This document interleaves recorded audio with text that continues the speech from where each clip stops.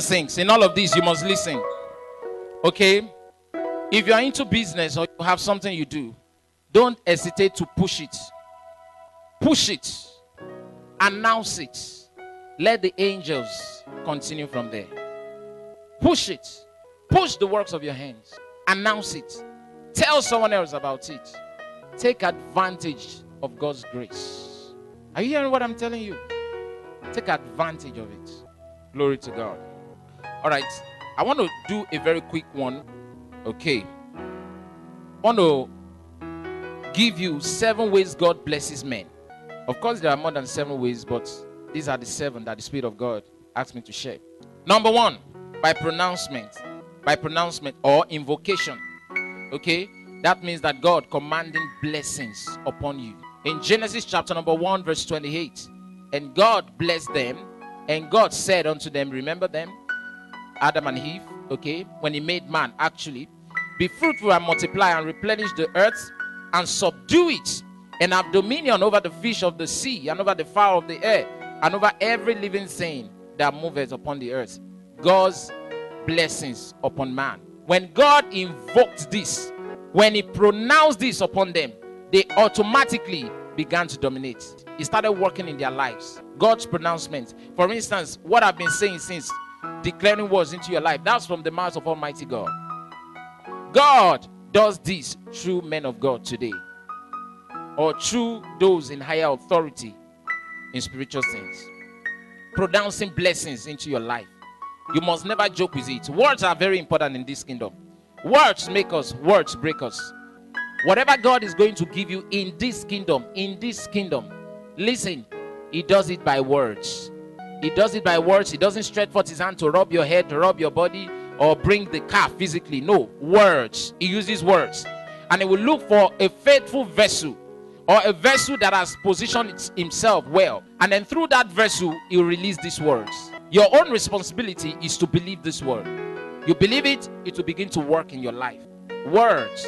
When God wanted to make Solomon wise, he spoke words. Words. We just read now, when God wanted to bless this man, Adam, he spoke words and blessed him. Words, so important. In Deuteronomy chapter 28, verse 3 to 4. Deuteronomy 28, verse 3 to 4. Blessed shalt thou be in the city. This is God talking. And blessed shalt thou be in the field. In the 4th verse, blessed shall be the fruit of thy body and the fruit of thy ground. Words. Pronouncing blessings. Declaring blessings upon their lives. Brothers and sisters, I will urge you not to joke with words coming from the man of God. A true man of God. Glory to God. Words are powerful. I believe it's in the message, The Power of God. I'm not sure. I was telling you how Dangote became rich. Very rich. Through words from a man of God by the name Archbishop Benson Idahosa. Or rather, you didn't know. You thought the guy just made some money, just worked hard, and everything happened. Listen, this realm you are in, nothing happens by itself. Nothing. Don't be deceived. If you were told that some things just happen because of some things, no. Your hard work, your effort, you have been deceived. There are things that are backing it up. Nothing happened by itself. That man is the man with the most money in Africa as we speak. But yet, once upon a time, he honored a man of God, and the man of God released words into his life. That man of God is no more here. The man of God actually said that his business will go all over the world. And that's what is happening right now. The words of that man of God is still working. Words. The word of a man of God will outlive him. That's how powerful words are. Don't joke with words. So God doesn't joke with words either. And so when he releases blessings into our lives, he does it through words. Words. That's the first way. And I don't want you to ever forget it. When Balak called for Balaam, the man of God, the prophet of God, Balak the king called for him to come and curse the children of Israel. When he showed up there and was about to curse them, he couldn't curse them. Why? Because they've been blessed. And God took over his mouth and he started blessing them instead. The power of words. Don't ever joke with words. Don't think, well, I'm just in a service and one man of God is just, or one pastor is just saying something, so I'm saying amen. If you don't receive it, you cheat yourself. There is no other way in this kingdom. That's the fact. There is no other way. If I'm going to transfer anything from me or from my ministry into your life, I will only do it by words. If I'm going to move you to the next level of your life by the anointing, I will only do it by words. Even if I will lay hands on you, words will have to come out first. Words. So important, words. The power of words. And that's the same thing here now. God pronounces blessing. That's the first way that he blesses men. Number two, by putting the right people in your life. By putting the right people in your life. You see, you have to understand that God does put the right people in our lives. We may not take this seriously, but it's so important that you know this. The right people in your life. It may be your father, it may be your mother, it may be your cousin, it may be your uncle. You see, some people have street fathers. They don't understand why their father is just so street. Maybe because of your destiny, the kind of destiny you have. So you need a father that will be able to train you in a tough way so that you not go the other way. For some people, it's their mom. Some people have mothers that are always there just to counsel them, just to teach them correctly, always there. Okay? These are people that God gave you as blessings. It's a blessing of God. It's one of the ways that God blesses men. Put the right people in your life. Uncle, cousin, friends. There are some friends that God put in our lives that they can go any length. Some of them, maybe you are here right now. It's a friend that brought you here. And since you've been coming here, you see your life has changed. Your life has moved. You see? That's the right person in your life at that time. This is all for your destiny. God will look at your destiny and put the kind of people that you require for you to move to the next level of your life, or for you to fulfill that destiny. We put them in your life. Don't take them for granted. Don't be too pompous and proud. It may be teachers, even in school. There are some people that have teachers as the right people in their lives, in their school, primary or secondary school. Bishop David Oyedepo, of course, tells the story all the time. How the teacher, it was the teacher who led him to Christ. The right people. It may be your neighbor, maybe your lecturer. It may even be your pastor. You see that? The right people. Glory to God. Let's just look at a few examples. Proverbs chapter number 4, verse 3 into 5, actually. Now here is Solomon, the wisest man that ever lived before Jesus. Solomon was the wisest man that ever lived before Jesus. And here is testimony. You know, when we read about Solomon, we say, wow, the guy is so wise. In fact, he's wise before wisdom came. Because you see, how can God ask that choose anything, and he chose wisdom? He is really wise. But hear what he said. In the 3rd verse, he said, for I was my father's son, tender and only beloved in the sight of my mother. Says he taught me also. His father taught him. His father's name was David. Taught him also, and said unto me, let thine heart retain my words. Keep my commandments and live. Next verse, get wisdom, get understanding. And if you listen to Solomon, when God asked him, what do you want? Just mention anything. Solomon said, I want wisdom. I want an understanding heart. He learned it from his father. You see that? Learned it from his father. So his father was the right person that was put in his life. And for making that wise choice, his whole life was transformed. Nobody will talk about rich guy today in this world without mentioning Solomon. In fact, according to history and research, it has been said that as we speak, nobody yet has as much money as Solomon had. Nobody yet. You know, because they didn't know that Apostle Victor Peter is somewhere. They don't yet. They don't know that I do. So they are saying what they thought. I'm a joint heir with Christ. Glory to God. Jesus said a greater than Solomon is here.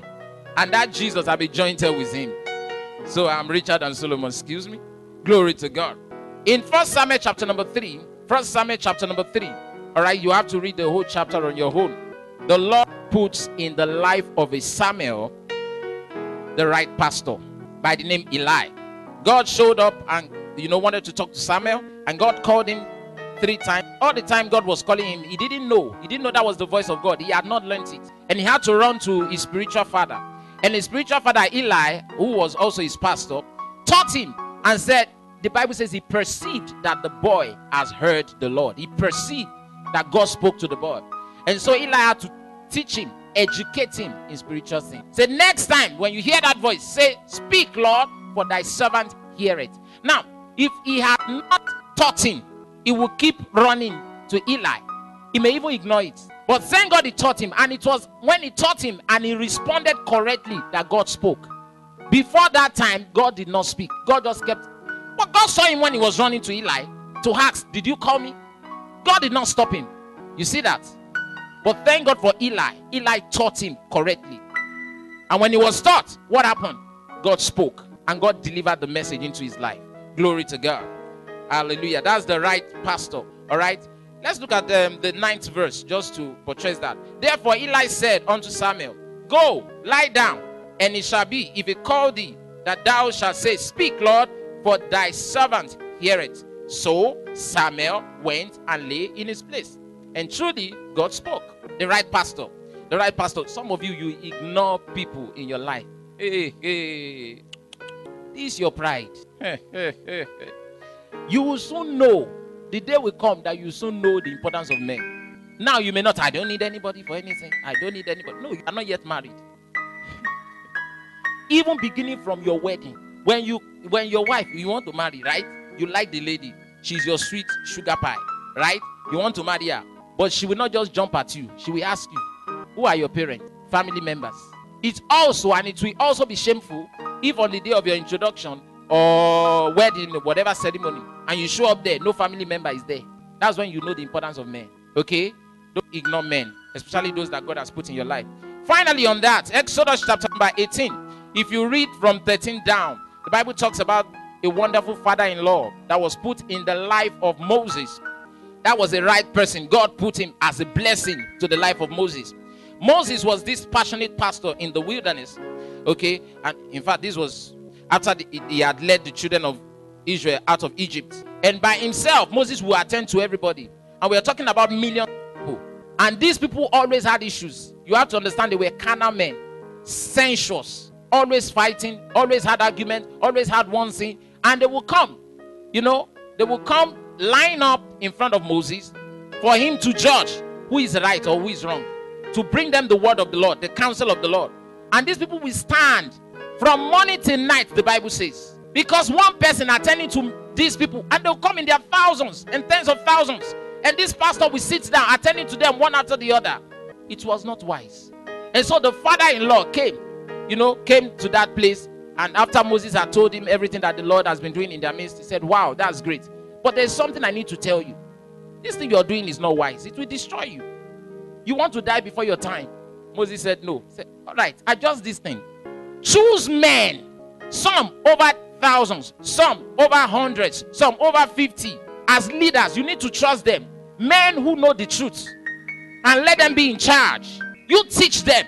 And they will teach the people. So you won't be doing all this by yourself. And Moses heeded this. And in fact, the Lord supported what that father-in-law said. You see? That's the right man.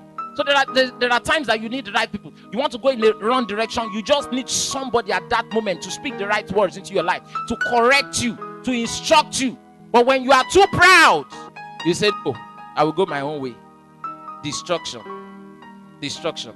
The way that seemeth right unto man leads to destruction. The end thereof leads to destruction. Number three. We are talking about how God blesses man. Number 3. He prospers the works of your hands. That's another way that God blesses you. The works of your hand. For those of you that don't have anything you're doing and you want money to come, you are joking. All right. You are joking. It's so important that you have something you're doing. Because if God is going to work, He will work with the works of your hand. He's going to prosper what you have. You are not working anywhere. You are not doing any business. You're not doing anything. And say, Father, let money just come. No, it doesn't work like that way. You will need a channel through which God will bless you.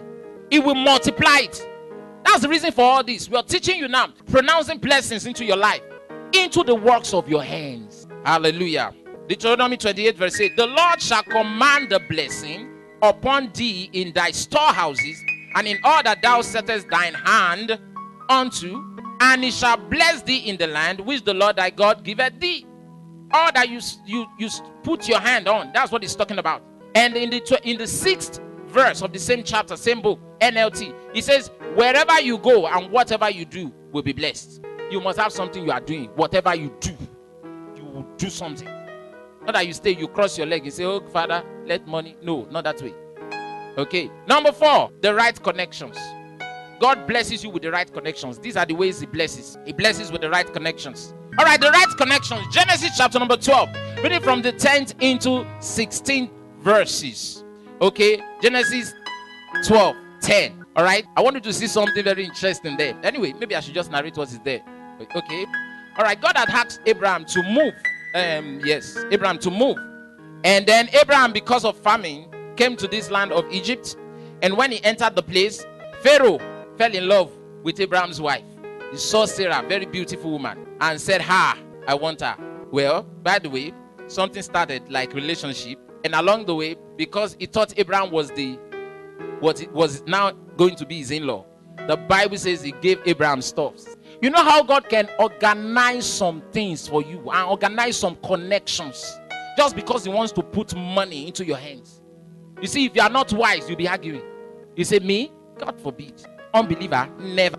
Listen, don't be foolish. Don't be foolish. Say, I will never be foolish. Say, I'm wise. The Bible says don't be unequally yoked with unbelievers. Right? Make sure there is no yoke that is joining both of you together. That's what I'm trying to let you know. But if you are not going to do business with unbelievers, then you have to check out of this word. Otherwise, when you open your shop, put it there, a sticker. No unbeliever should come here to buy. Hunger we. In fact, many times some of them can be reckless with money.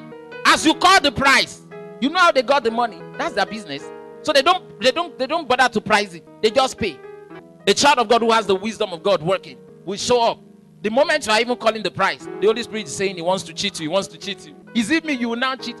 You can't cheat me. Me, I'm talking about me. How God deals with me. Because when I'm in a place and I want to get something, if something is wrong there, my spirit will not settle. When I walk away from there, I will now discover that, that woman wanted to cheat me. But there are unbelievers that have no sense. I'm not talking about the poor one. No. Don't hold tight to poor unbeliever. What are you doing with him? I'm talking about the loaded ones. And it's true. I'm telling you the fact. Paul said, if you don't want to deal with them, then you have to check out of this word. But as long as you are in this word, physically, then you have to meet them. They will patronize you. Some of them will come and buy cars from you. Say, I receive it. Ah, yeah. Prophetic words are coming. You are just looking at car. Hey, should I say some of them will come and buy Gadi from? Is it Gadi you want to be selling? Glory to God. All right, so don't ignore. There are some connections that may not look like it. Like, is this really healthy? But the Lord, that's where the Lord will grant you wisdom. Wisdom on how to deal with these people, and yet you don't fall. You don't dance to their tune. You don't follow their ways. That's how Jesus did. Go and study about Jesus. I follow Jesus a lot. Study about Jesus. He sat down with them and ate with them. And that was how he was able to, preach this thing to them. Some of them did not believe. Did Jesus change from being Jesus? Oh, glory to God. All right. So the right connections. And for Abraham, that was what happened. So when Abraham, the wife, now Pharaoh had started acting like, I want to my in-law. So he gave the in-law a lot of things. Then later on, he discovered that Sarah was Abraham's wife. Because you see, Abraham had said, please say you are my sister to Sarah. And Sarah had gotten there and said, I'm his sister. So that was how Pharaoh said, this is your sister. You people are blessed in your house. So didn't know that was the wife. But as a result, watch this.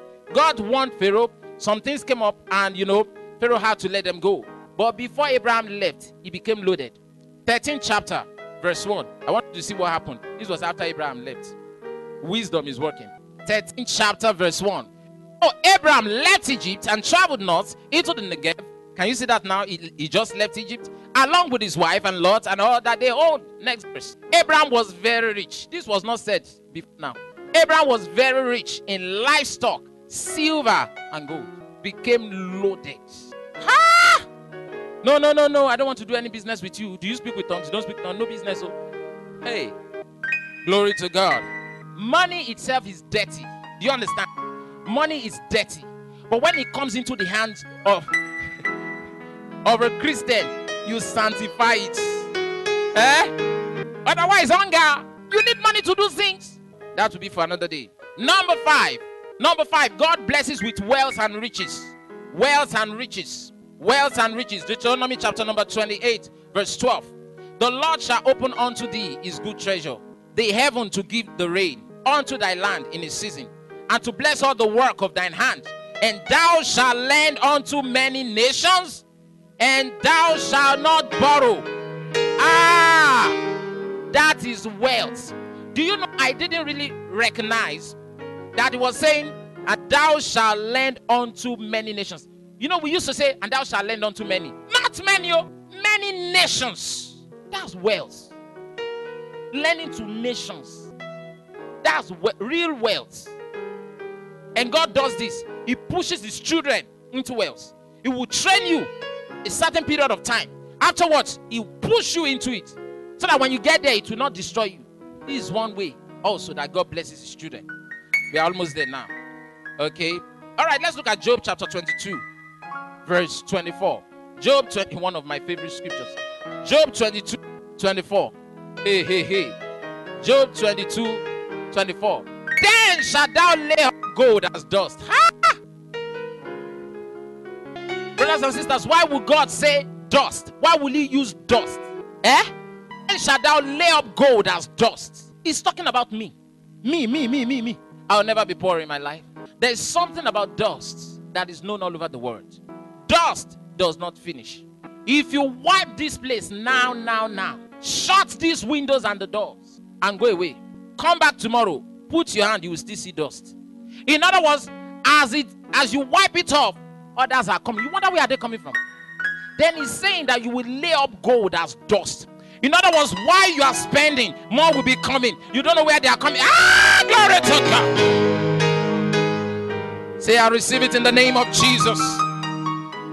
He says you will lay up gold as dust, and the gold of a fire as the stones of the brook. My next verse. Did you ever study about Solomon, the day of Solomon? Did you ever study about David? The Bible says in the days of Solomon, silver was like nothing. It was not to be seen in the land. It was packed. Some of you have silver watch, silver chains now. In the days of Solomon, it was not to be seen in the land. Silver. The common thing was gold. They packed it aside and said, put silver. Put it on. I'll never be poor. Oh God. One day, please just sit down and study the wealth of Solomon. You understand? It will help your mindset. The wealth of Solomon. One man had thousands upon thousands of chariots, about 12,000. 12,000. Do you know of any man that has 12,000 cars? He's not selling them. His own. And he has drivers for them. That's today's language. He has drivers for them. He built, the Bible calls stores, where these horses and chariots are kept. Thousands of stores. You now see a Christian rich. You now begin to insult. You've not seen anything. I'm coming. You say it's blood money. Of course. It's blood money, the blood of Jesus. You must be kidding, no? Tell your neighbor, say, I'll never be poor in my life. He's squeezing his face. Say, I will never be poor. Who cares about how you are doing your face? If you want to be poor, be poor. While I'm talking, be quiet. After all, it's my mouth. Can you sing it as song? Say, I will never be poor. Let him get angry. Say, I will never be poor. Glory to God. And then say, in the name of Jesus. What you does it is you just stamped it. No devil can change that. Your doors are open by the power of the Holy Ghost. All right. Yeah, the Almighty shall be thy defense, and thou shalt have plenty of silver. Go to 29th verse. 29th verse. When men are cast down, then thou shalt say, there is lifting up, and it shall save the humble person. When men are cast down, why will you not say there is lifting up? You are not pretending because you have the money. One of us are saying everywhere is dry. You say you dry. Where is dry? You will just be wondering. Do some tongues. Caliber the city. Hallelujah. Hold on. Don't do like a poor person. Don't speak tongues like a poor person. Relax. Take your time. It's God that gave you the utterance now. Hallelujah. Number 6. We're almost there. He gives you good health and long life.